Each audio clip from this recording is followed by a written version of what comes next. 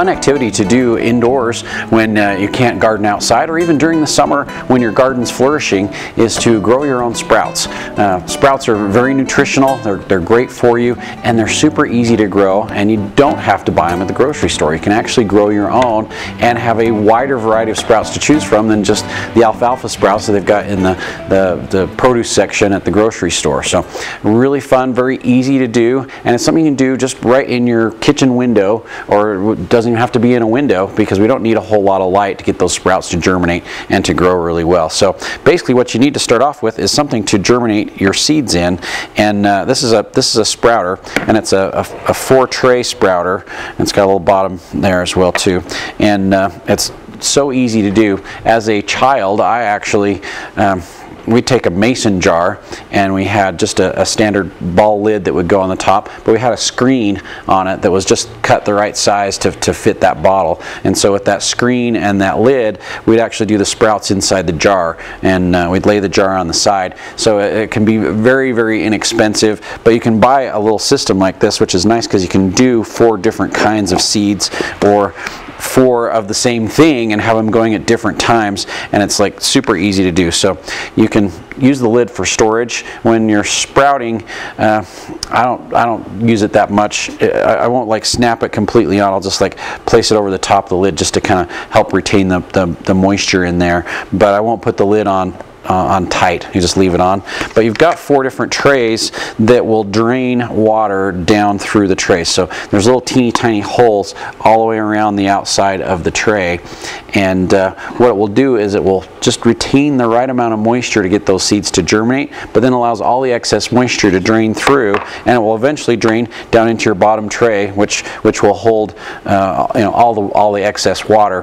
What you really need to do to have great success starting seeds, sprouting seeds, is to make sure and rinse them twice a day. So once in the morning, once in the evening, and by rinsing those seeds, you'll have that little bit of moisture that's on the seeds all the time, and with the warmth that's inside your home, those seeds will sprout in just a couple days. And it depends on the variety of seeds that we're doing, but it's really easy to sprout those and get those going. So I've got 4 different kinds of seeds here that we can sprout. So traditionally, everyone likes to do alfalfa. Alfalfa is really common. You see it on all kinds of sandwiches and salads, and you can do alfalfa sprouts for all kinds of different things. So you don't want too many seeds in there, but usually about a tablespoon is what works quite nicely. So we've got alfalfa seeds in there.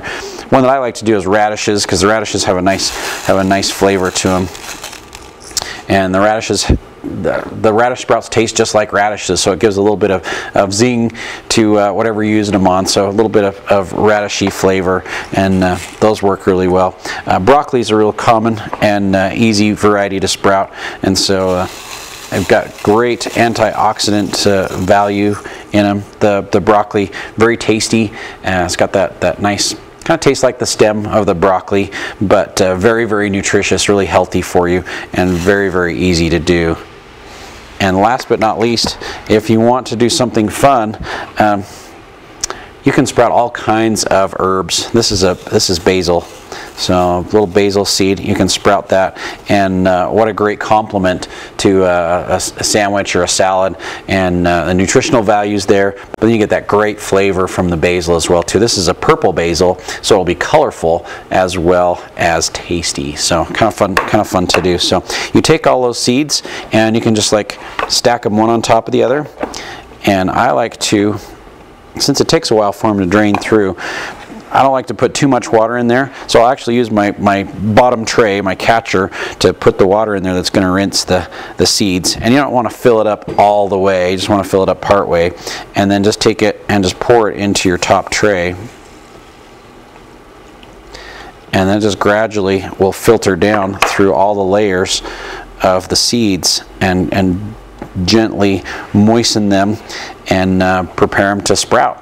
And with most of these seeds, it doesn't take very long for them to sprout. So you can see the water is dripping down through. If you can see all the little drips that are coming through the holes, just slowly that water will drain down from layer to layer to layer, and then gradually collect in the bottom.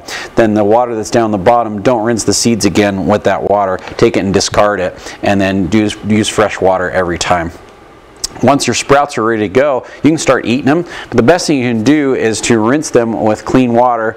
Sometimes if you're afraid of possibly having a little bit of bacteria growing in there because they've sat in there too long, rinse them with just a little bit of peroxide as well too. So like a tablespoon of peroxide in a pint of water, and then just rinse those off, and the peroxide will take care of any bacteria that may have started to grow in the seeds.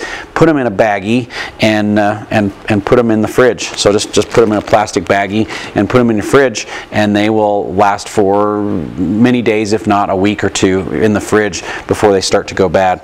And once they start to sprout, that's when you want to use them. So this is what the sprouts look like. So those are radish sprouts right there, and they are delicious to eat, and they taste just like radishes. So after about, with the radishes, it's about 4 days, you'll have sprouts just like that, ready to consume and ready to eat. So simple, so easy to do. Just make sure once you get those sprouts growing, because your broccoli might take longer than your radishes to germinate and to actually sprout. So once they really start sprouting and start filling up the trays, and they will fill the trays up, they'll fill up the trays. It'll look just like that. Once it fills up those trays, you want to get those out, rinse them really well, and get them in the refrigerator so you can enjoy them and have them for many days. So super easy to do. We've got all the supplies, all the seeds, and we've got the sprouters here at Anderson Seed and Garden. We'll be glad to show you how to be successful growing sprouts in your own home.